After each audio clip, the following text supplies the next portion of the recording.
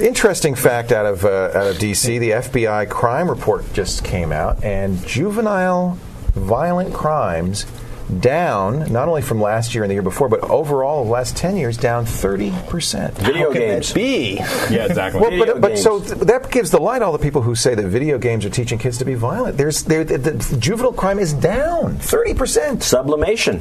But they're much more violent to their computers than they were before. Crash. They're going through mice one after another. I mean, I think there is I have to say, if kids play Grand Theft Auto a lot, they get desensitized to violence. Do they really? I think they do. Because Henry's been running around with a Glock up in Petaluma, right? No, but I'll give you an example. I was just up in Toronto, and some guys ran over. Those are Canadians.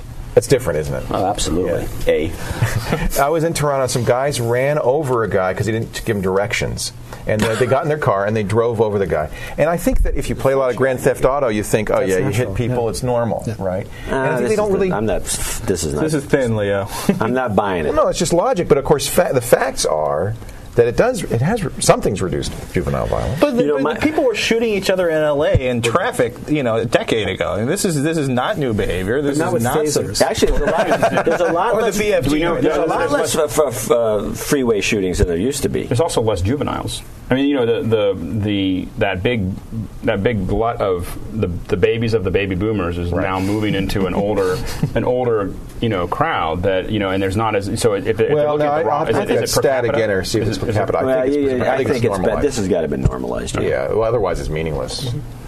I don't know. I think that's a very interesting. I always say my kids play Grand Theft Auto, and I'd let them play, the whole thing. And my comment is, I think you have to be a violent person to go out and be violent in the real world.